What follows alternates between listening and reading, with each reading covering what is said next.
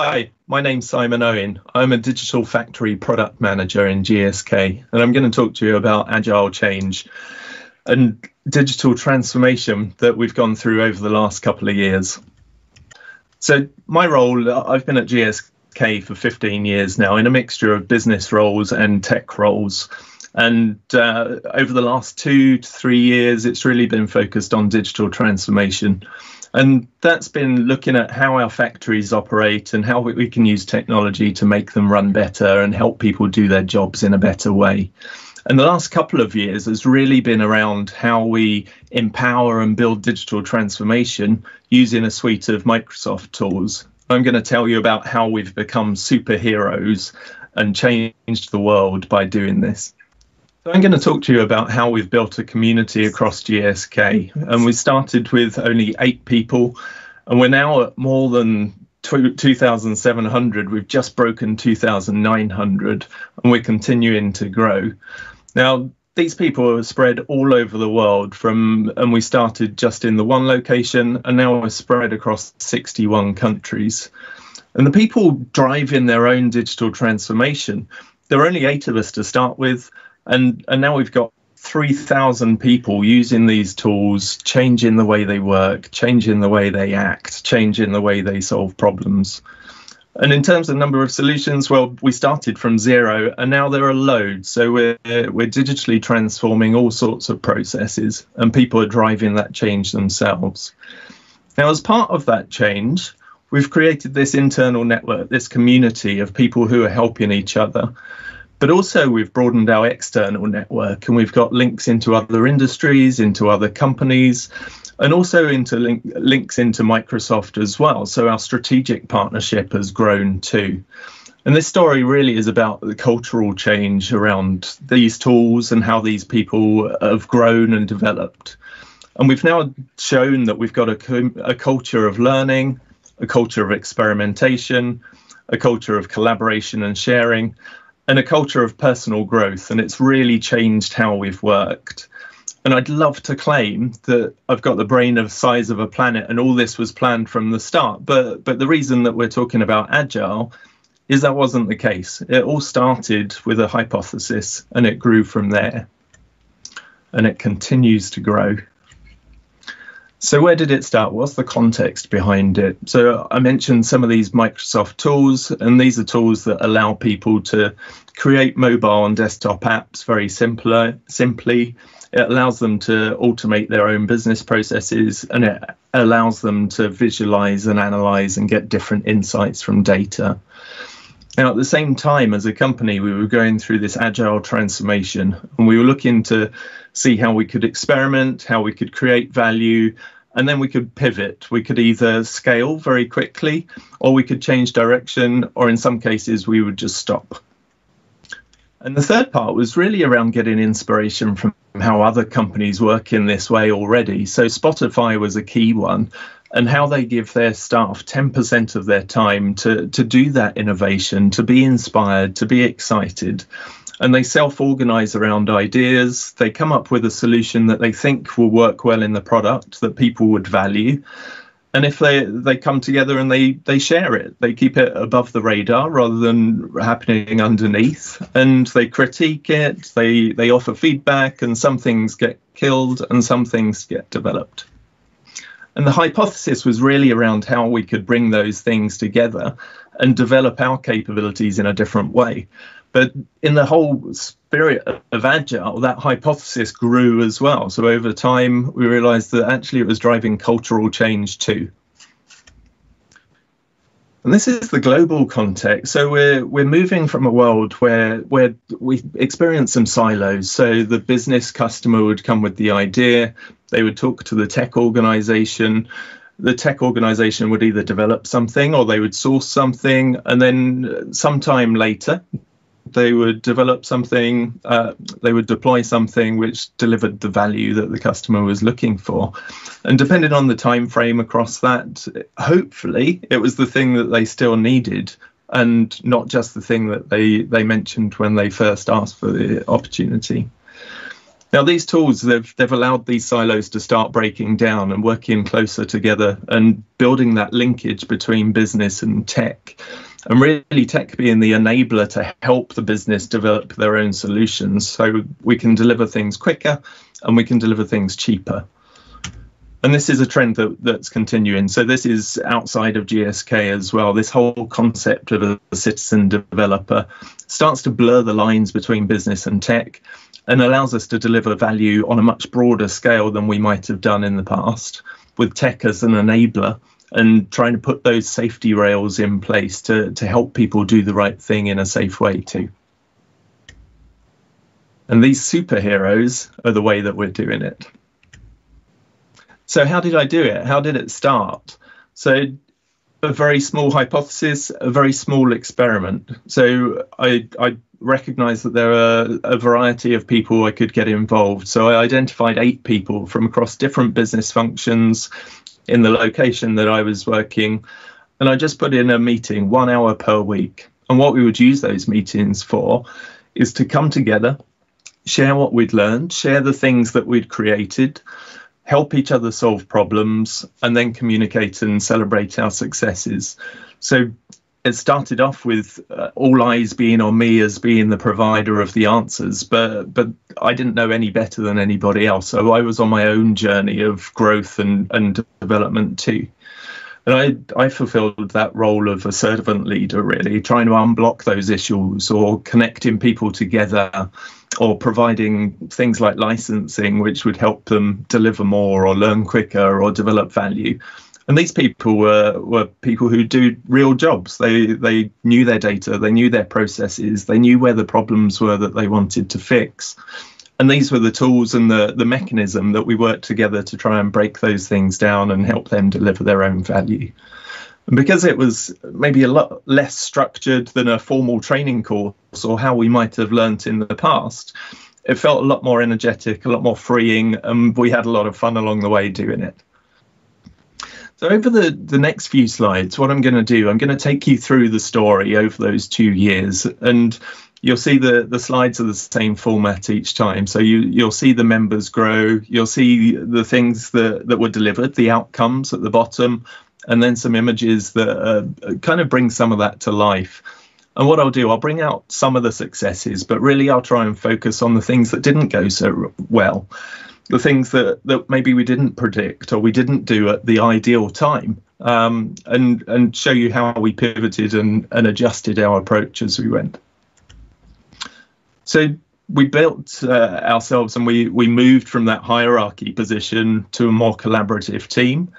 We went from a position of no knowledge to very quickly understanding that we could build solutions and deliver value. But that was uncomfortable. It was unusual how we were working. So there was a whole feeling around the group of uncertainty on what we were doing. Were we doing the right thing? And we moved from that to a slightly less position of uncertainty, really. It was still there. We were feeling our way. We were kind of testing the water and then reacting to that and building where we felt we should. And it grew. So outside of those initial 8 people, we started sharing things on an internal social media platform. And other people would join us. They were also interested in learning the tools and starting their own development journey and unlocking value too. So next quarter continued to grow, and that team, although we'd been largely under the radar whilst feeling our way and learning our skills, that it became visible. So to some senior leaders at the same location, they recognized what we were doing. They celebrated what we were doing and that we had this capability that we didn't have before, and we built it in this exciting way much quicker than we might have done before.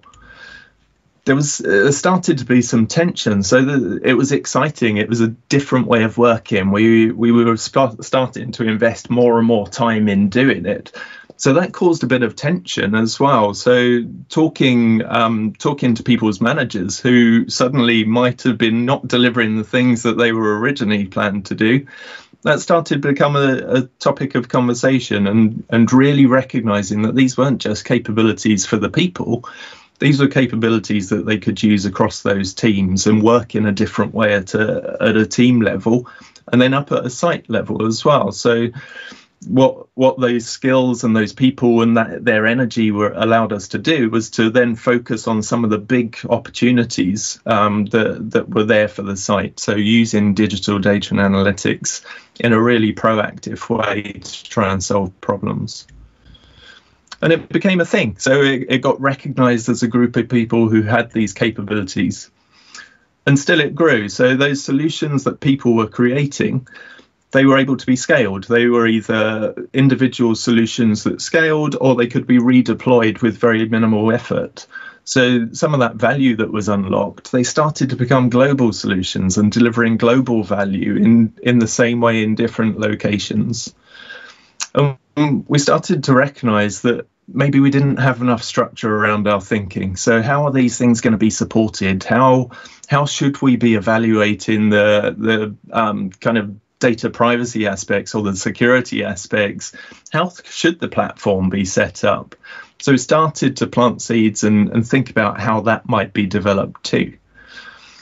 And because of the value that these tools and these people started to unlock, we started to get higher and higher visibility. So some of the exec members, the senior leaders of the organization, recognized or saw some of the tools that were being created and sponsored them to be either supported or funded or scaled and redeployed elsewhere.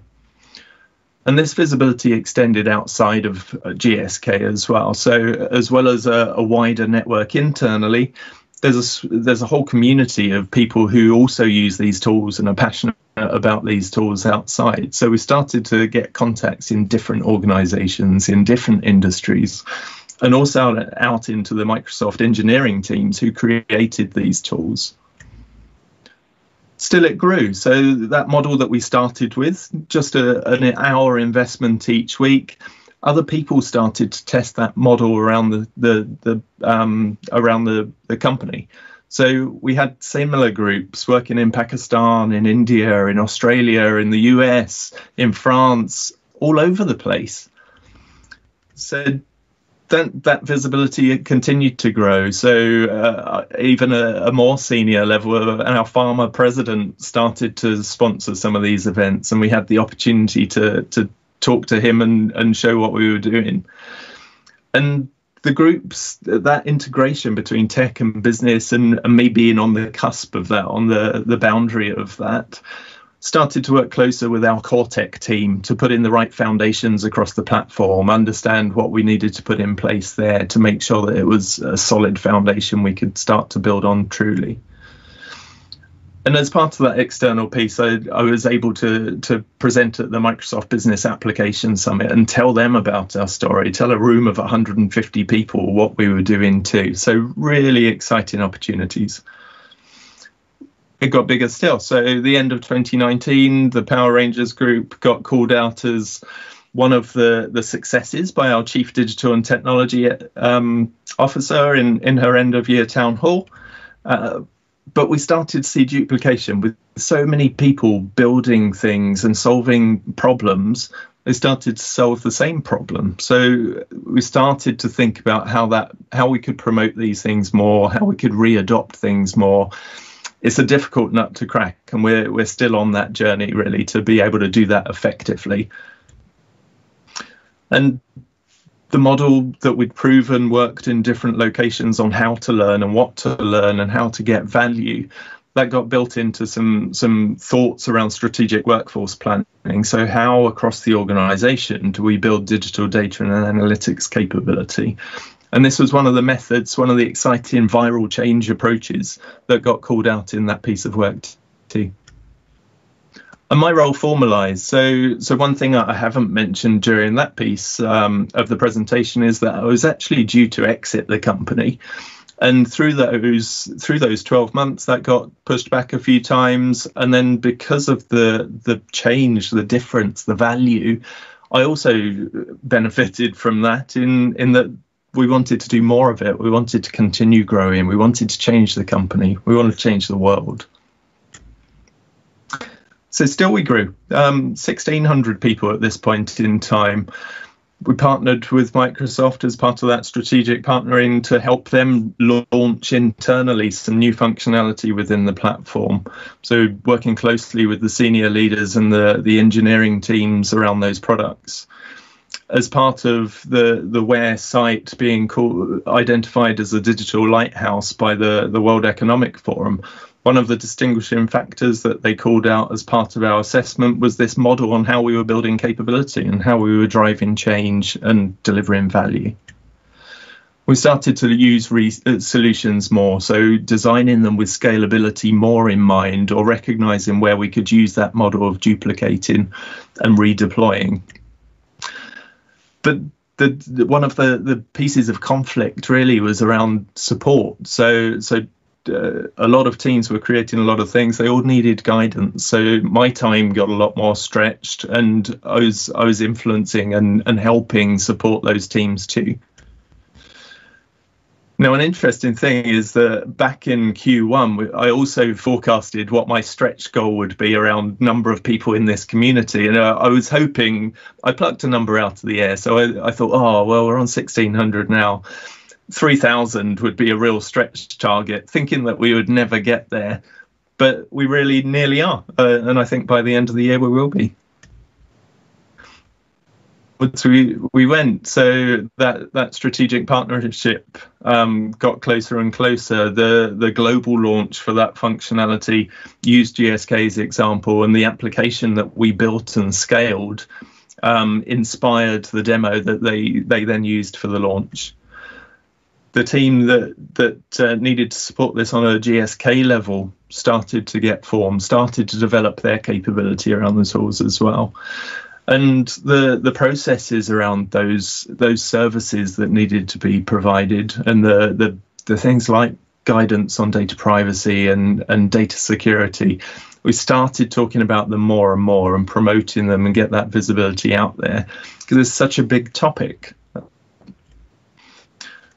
In the spirit of trying to develop capability in a different way, we continued to grow, and we started connecting all those makers, understanding what their needs were, trying to connect some of them together to share their learnings and help inspire each other and learn better. Now, we also had some more of that conflict really around understanding whether we were doing the right things from a privacy and a security perspective, and starting to partner really closely with those parts of the organization in order to put the right level of governance in place to practice, to balance really innovation with that compliance and keeping us safe. And in terms of development, we also ran a 10-week Power Platform bootcamp to take people who already had a base level of capability and just take them to an extension of that level. And we used the same principles of connecting people from across the organization to do that. And now we're here in Q4, so we're at 2,900 plus members of our community. We're nearly at that stretch target. Those processes and that guidance and the governance around some of these applications, we're still not there. So we're still working on that.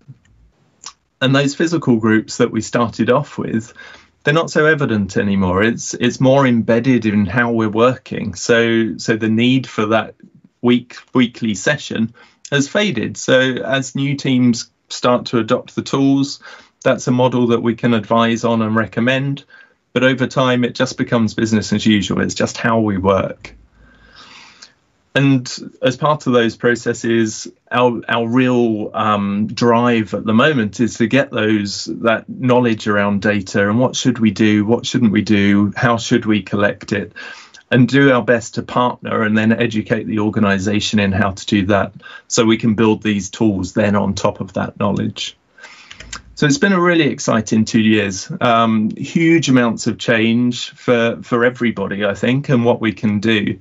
And I tried to pull out the key learnings and the critical success factors really from these and align them to teamwork, accountability, development and courage. So really, it's all about the people. It's finding the right people. It's encouraging the right people, getting people's input, It's giving people the time and space to be able to do their best work and focus on the things that they need to do, but connect those into delivering value in their areas as well.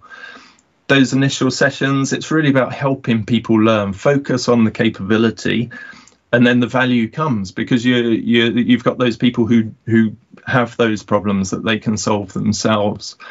And just do it. You just got to start sometimes, and start small. Think of that hypothesis, start to test it, and then pivot as you go, because it won't be perfect from day one, and you'll start to grow and you'll start to find things that you in retrospect you should have done before.